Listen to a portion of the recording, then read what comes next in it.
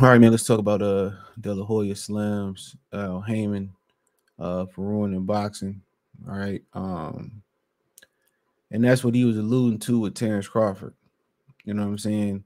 But then you got to remember, what was it? The Dark Knight, when he went after Falcone for letting the Joker off the leash.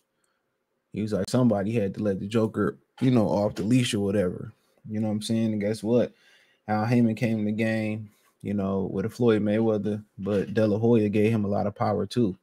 He finessed the hell out of De La Hoya. And what's so funny, De La Hoya come from East LA. You know what they say about, them people that come from East LA, what they think about black people. So for him to let Al Heyman swindle him like that, for the most part, all that really meant, in my humble opinion, it sounded like it was a good business proposition, or he paid him. And Al Heyman, you got to think about it. He done messed over Floyd Mayweather. Let's keep it real. He done messed over Oscar De La Hoya. He done messed over NBC. He done messed over the Viacom family of networks. He done messed over Fox. He done messed over HBO. He done messed over ESPN. You know what I'm saying? So, you know, um, that's what people don't really recognize, man. He messed over a lot of people, you know. And you can't say he messed over Bob Arum, because Bob Arum started hating first. But I think, Bob Arum didn't start hating from a place of, it wasn't from a good place. He started hating because Al was getting more money out of HBO than he could get out of HBO. That's just where that started at. So I can't even say he fucked over Bob Arum. You know, but yeah, let's get into what he said. He did an interview with KO Artist. Shout out to them. He said, De La Hoya beats last Al Heyman for ruining things. He said, I hear it's a rumor, but that's all it is. De La Hoya said to KO Artist about PBC possibly moving to the zone following Showtime's exit from boxing. Now, apparently, too, I haven't listened to it, but I listened to it this morning when I get to work. The Boxing Voice is reporting that Al Heyman ain't got nowhere to go. The Amazon Prime deal ain't close, and that Al Heyman don't want to go to the zone. So y'all can go over there and check that interview out. They did it depending. I'll probably drop this morning. They did that last night. So he said, imagine PBC and Eddie Hearn. My bad. He says, I'm gonna read the quotes. He ruined relationships with NBC. He ruined a relationship with Fox. He spent Showtime's money. So every network he goes to, he just ruins it because it has to be his way or no way. He would know because he worked with him. He said, so I don't know how the zone will even entertain anything like that. De La Hoya said, I'm open to it and willing to work with anybody, but I just want to make sure people understand what has been going on with these networks and why this has been happening. He said, somebody just told me, well, yeah, because everything that Al Heyman touched turns to bronze, not gold. So it's a concern. But if the zone or whatever, whoever wants to facilitate and have everyone under one roof, yeah, it'll be a better sport so we can make those fights happen. But the problem is, he had all his fighters under one roof, under two roofs at time with Fox and Showtime, and he still didn't want to make the fights people wanted to see. Period. He only started making fights when his neck was on the line. You know what I'm saying?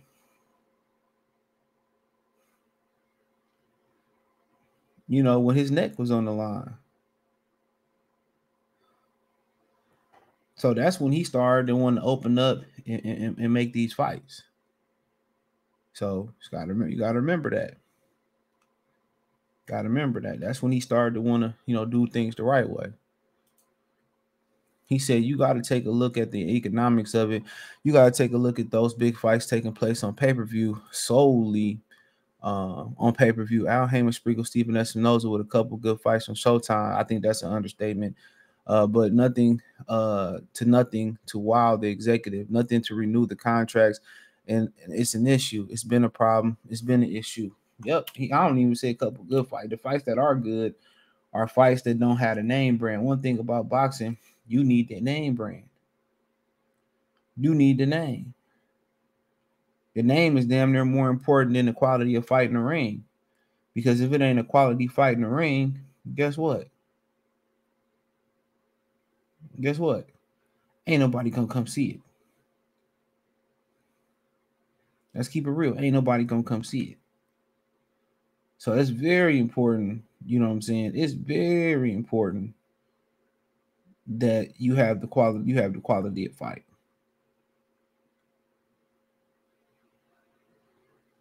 It's very important that you got the proper quality of fight. It's imperative. So he goes on. What happened to NBC? What happened to Fox? What happened to Showtime? Al Heyman happened. I mean, you go ESPN too. You go HBO too. You know, so this talking about, good management.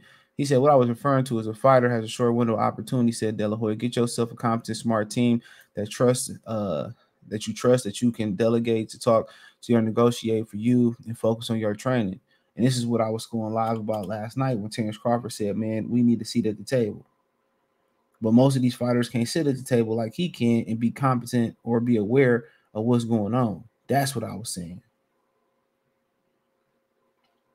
That's why they need to go through the proper precautions.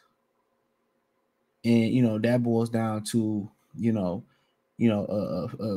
some type of union or some type of global, federal, or national, whatever you want to call it, governing body or something like that.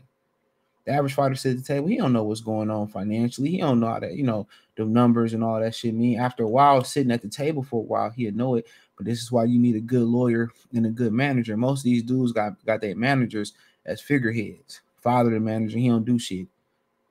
He don't negotiate a damn thing. He don't negotiate no type of he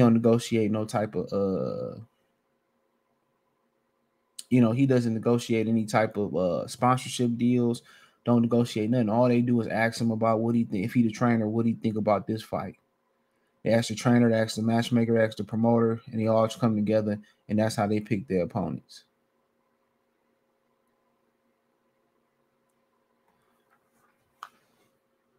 So most of these dudes that's their manager and getting all this percentage out they check, man, they don't do nothing. See, I've been a fighter. If I tried to be the same at negotiating at the table with my opponent, with the managers on the side of the order promoter, too much ego. It will never work. Oh, I deserve 64. No, the F you don't. No, I deserve. And one of the reasons with De La Hoya is saying that could be true, but the main reason they don't want them at the table is because they're gonna really see the totality, see all the money that they really make, and they be high money from these fighters, and that's why Crawford trying to get to the table. But the average fighter is not competent enough to sit at the table to know what's going on. A lot of these dudes, they signed a contract with Al Heyman, a 180 deal, forget a 360 deal. So, but he says, Nicole, you know how the fighters are. It doesn't work. Too many egos. That's what I meant.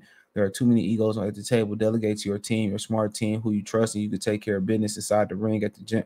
And De La Hoya is telling the truth, but to a certain extent, it's the truth to his opinion. When it comes to another hidden reason why he don't want them at the table, because they see how much money they really making.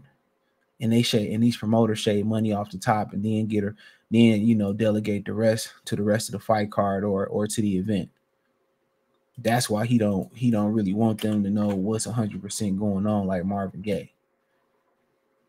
You know what I'm saying? So I'm gonna always keep it a bun, always keep it a thigh wow on that.